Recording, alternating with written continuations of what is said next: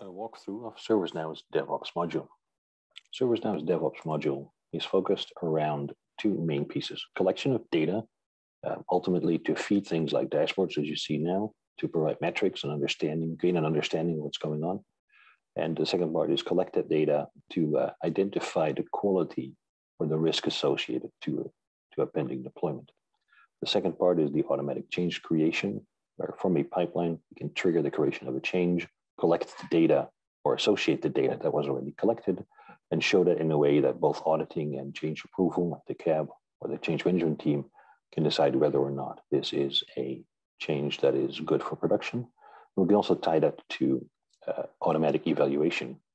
Under certain conditions, automatically approve a change and make sure that that feeds back to the pipeline for automated deployment, which means a zero touch from code to deployment process. We'll just reenact the development cycle. We're using Jira for stories, GitHub for the code repository, and Jenkins as our pipeline automation tool. I'll just quickly create a task.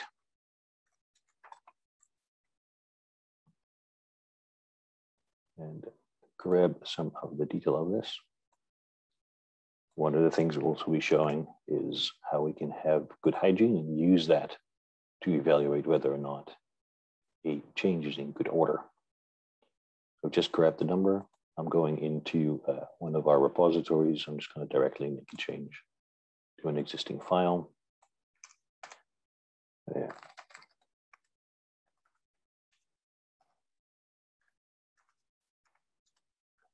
And satisfied with what I've done, I'm going to my commit changes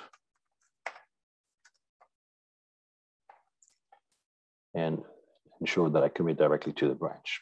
When I do that, it will kick off the pipeline. So let's really check on that status on Jenkins here, and we'll see show up the actual development here, the build of the pipeline. So there we go, it's 349.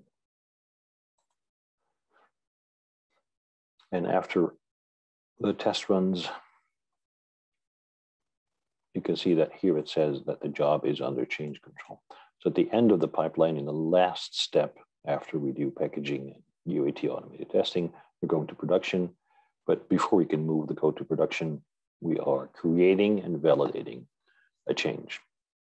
This change exists in ServiceNow. And one of the things we've done is tie that into a chat ops capability, where as soon as that change is there, that information is shared with the engineers that are in the same channel. In this case, we're using Slack. And as soon as that comes up, we'll pull in Slack so you can see what that looks like. So we're waiting for this generation. Part of what's happening at this point is that, like I said, the data that we've created, the story, the code changes, and any test results that we're running as part of this pipeline are all getting associated to the change, making sure that we have anything related to the artifact that we're actually trying to push to production. And once that's done, the change is pushed to its approval phase. You should be able to see that. Let me just quickly see if it's showing up. Okay, the new change has just been created. As you can see, there's a 385. If we click through to that change, before going to the approval step, you can see that it has collected data. The data it's collecting here is mappable, so you decide what kind of information you want to see on these automatically created changes. You can pull any information, obviously, that's available to you as part of that entire development cycle. Just to focus in at the bottom here, you can see that there are a few added tabs around commits, work items, test summaries, and artifacts. So let's briefly dive into those while the change generation, the approval is out. Here we can see the commitment, or the commit that happened. And there's actually information like the link back to the actual commit URL. We see the details or the metadata, so to speak, including the information that I've added. And you can also see here that we have information like the branch it's related to. And we even see the tie into the work item that I created because I had good hygiene, because I included the reference to the story in my commit message, it also has found the related work item, and these two are now tied together. The fact that this relation exists, I can actually use to decide whether or not the request for deployment is actually in good state. Let me just pull in the chat for a second. So here you can see we're in a CI/CD pipeline channel, that the change we're looking at has been pushed for manual approval because we failed one of the checks.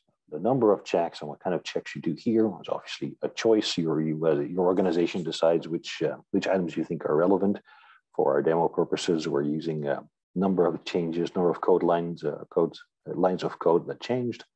But you can do all kinds of things. We can look into the current state, like P1s in the last 30 days. We can see if there's any incidents generally open. So you can set limits to how many active incidents there are, or problem tasks to identify maybe fundamental issues.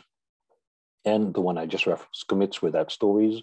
So because we do the tie-in, we can actually say if there's a commit that's being pushed but doesn't have an associated story, that's bad hygiene. You want to automatically approve that. So in this case, I failed one of the checks. We can obviously fail multiple checks, and a manual approval is required. For this presentation purposes, I'm also part of the change management team. So if you look at the change record for a second here at the bottom, you can see that the approval request includes people in a change management team. I'm assuming that role, so I can approve directly from chat here. When I do that, the change obviously gets approved, and we're sending that information back to the pipeline. So if we go back here, we will see that this will change from under change control to a completion. We don't do a lot, obviously, in this presentation pipeline. But as soon as that's done, we have the webhook back into this and tell the pipeline to continue. So while we're waiting for that to complete, oh, there we go already. So as you can see now, it's a successful completion of the pipeline, and the artifact has been deployed to production. The change, obviously, because we've done, reload this one for a sec. Of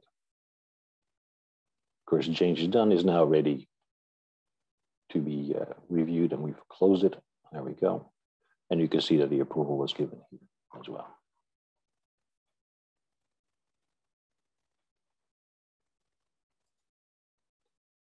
The last part they want to show on is that decision list. So if you remember that approval segment showing a bunch of checks that we're doing, I'm going to show you the configuration of it. So here's actually the policy, change policy we're using to identify those.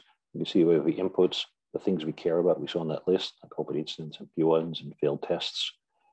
And we can then decide through a decision whether or not that should lead to auto approval or manual approval is required.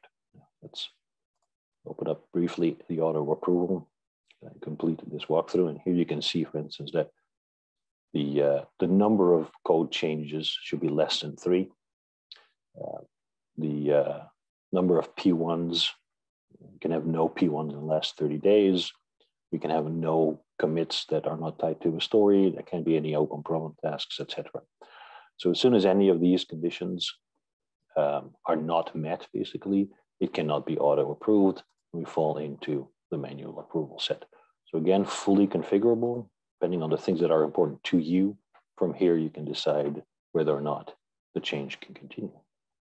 And with that, I will conclude this walkthrough. If you have any questions, please reach out to RapDev.